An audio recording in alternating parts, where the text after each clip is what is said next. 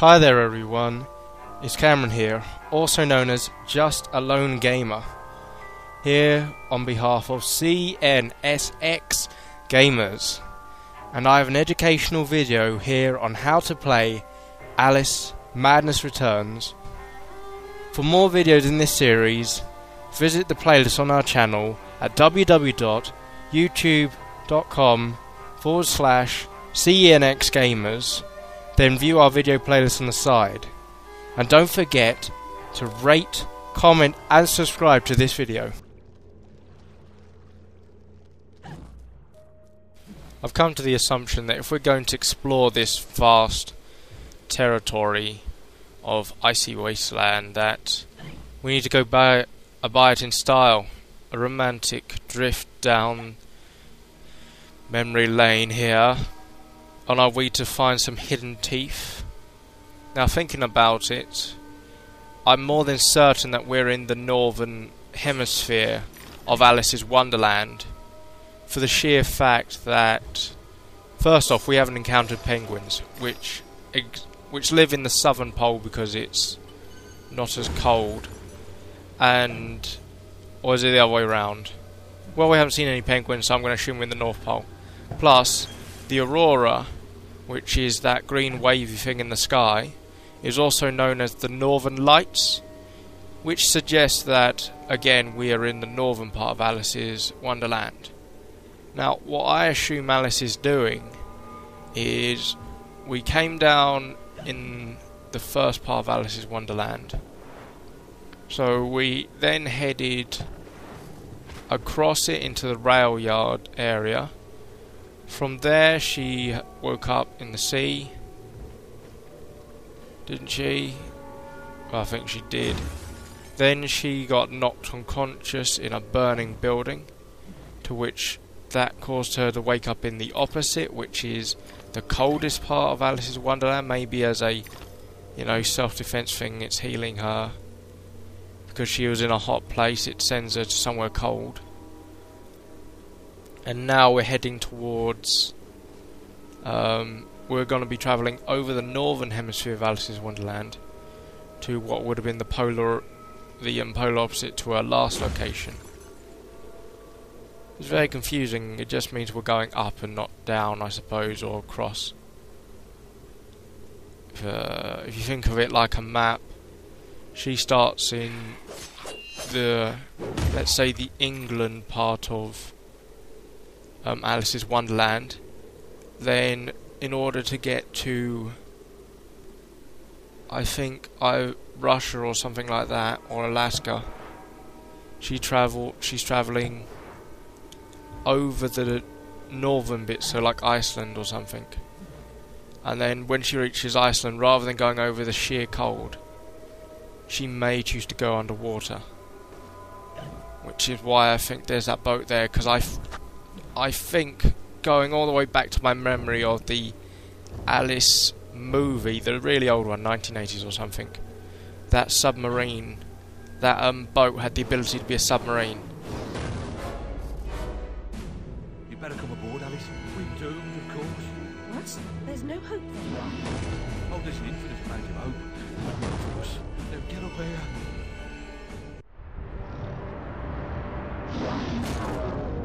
Confounded beasts. They want my ship.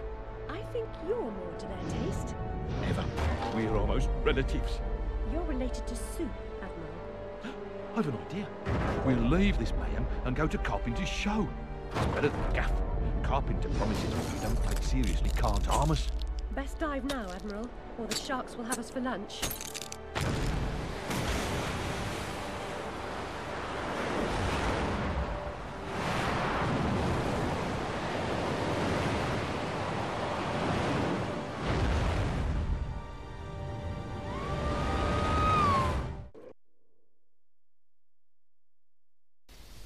I was just thinking about it. Those sharks look like they're made of wood.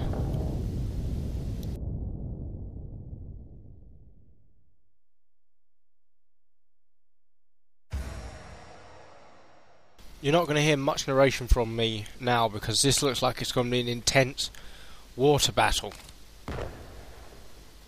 I've only got 10 lives.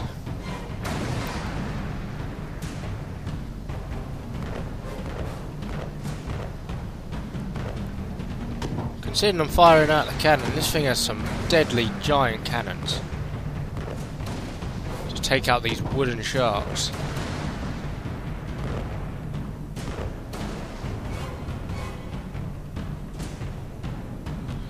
I mean, the sharks are seemingly the size of the boat.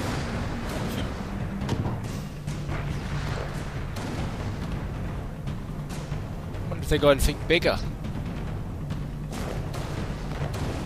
Oh my lord, they have got something bigger. And it looks like it's one from behind. There's not much protection from behind. I reckon more points if I can kill it. Yeah. Sea mine. Well, oh my. See if I can hit this. Is that a crab with a cannon? Oh.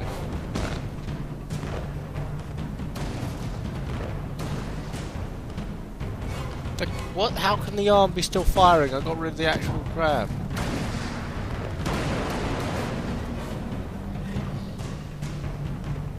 Ah, crab got rid of him for me.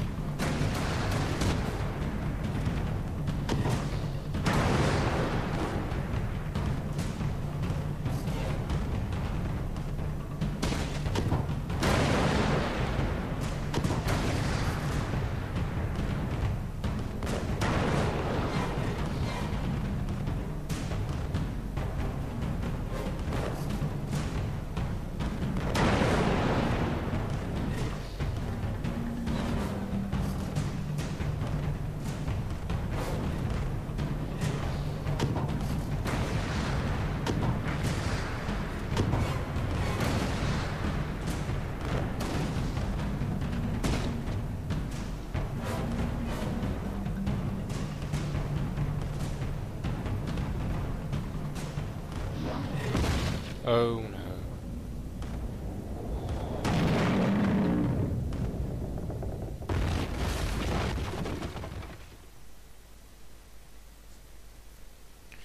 Well, a loading screen's always good. It means we're alive.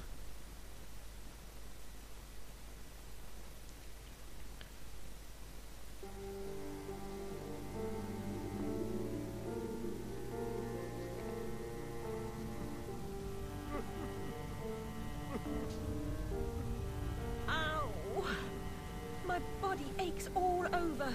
We submerged too quickly. My ships are back, and I am too. Admirals go down with their ships.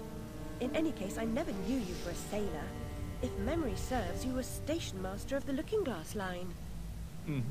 Sacked from the railroad without the option. Redundant, the nitwit said. Never a holiday. Loyal as a bulldog. Going in a different direction, my Aunt Fanny, if I had one. Going off the rails more like. Bloody disaster. Now I'm shipless. The old railroad's dead, and this new thing's a monstrosity. It never runs on time. Engineers asleep at the switch. What I don't know about it can't hurt me. Say no more. Nod's as good as a wink. Change the subject. We avoid speaking about the thing whose name should not be spoken. Hearing something useful about this new train would make for a change. You don't respect the suffering of others. Go ask your questions and smart remarks to Caterpillar. I'm sorry, Admiral, really. Please, tell me what you know about the train. I'll just say we've escaped a contaminating corruption. Count yourself lucky to be down here. But I don't want to escape. I want to stop it. I must stop it to save myself. And Wonderland too. Nonsense. Speak more nonsense. Diversions rule the day. The show must go on and so on. Speaking of shows... We weren't. Yeah, well, never mind. Here's a ticket for the show Carpenter's mounting. Use it. Okay, so we got a lot of information there about what is going on. It seems that no one is certain who made this train, but it was made with industrial ideas. They got rid of the old workers, the old guard, railway workers, just threw him out the job, replaced him with scoundrels fitted with grotesque headgear. If I have ever owned an accessory that unseemly, I'd burn it, destroy all evidence of it, and deny its existence. I value my reputation. Though they managed to replace both the conductor and they just threw out the old train. As a result of industrialising it, I'm assuming that they had less people work on it, less people who cared about the train, and there was a determination to ruin the train tracks, but instead to use the train as an opportunity to spread the corrupting effects that were instilled in that thing. And Alice is getting the brunt of it. As her Wonderworld suffers, so does she. And the idea, it says, of diversion means that in this game it believes to get to the source of Alice's problems, do not pursue the sources, do not pursue your problem, but pursue everything else.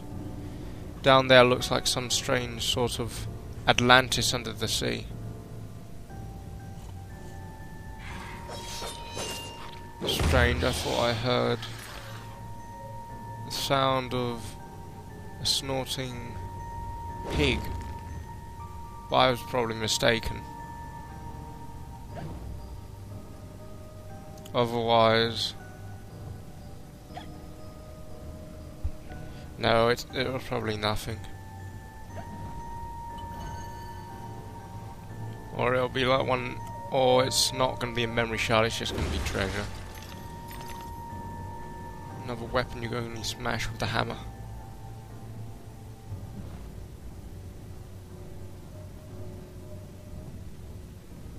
Anyway, so now we know that the train thing, was devised to be corrupting. That whoever's in charge doesn't want Alice's workers, because there's no good reason to fire that guy. If he was a part of a working union, they would have said no.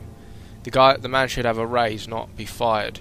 100% loyalty, not a day off work. There's no reason to fire him. I could go left. I can still hear that pig, but where is it? No, I probably won't find it. Let's see. I can go back if I want, I suppose. I wonder what's round this corner then. I'll check back behind us. Okay, managed to prove there is most certainly no going back. So let's go see what this little hidden thing is around the corner.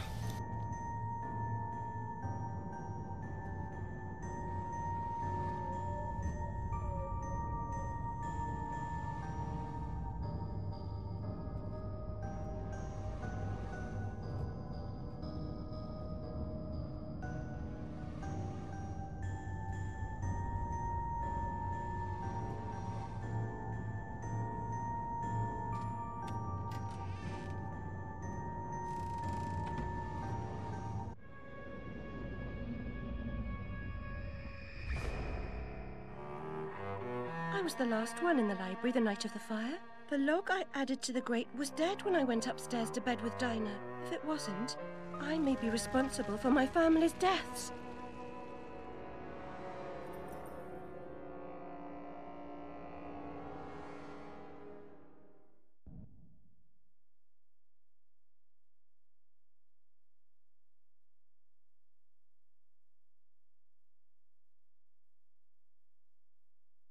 And so we found the second key to Alice's memory. Only, what, 3, 4 more to go? And she'll be free.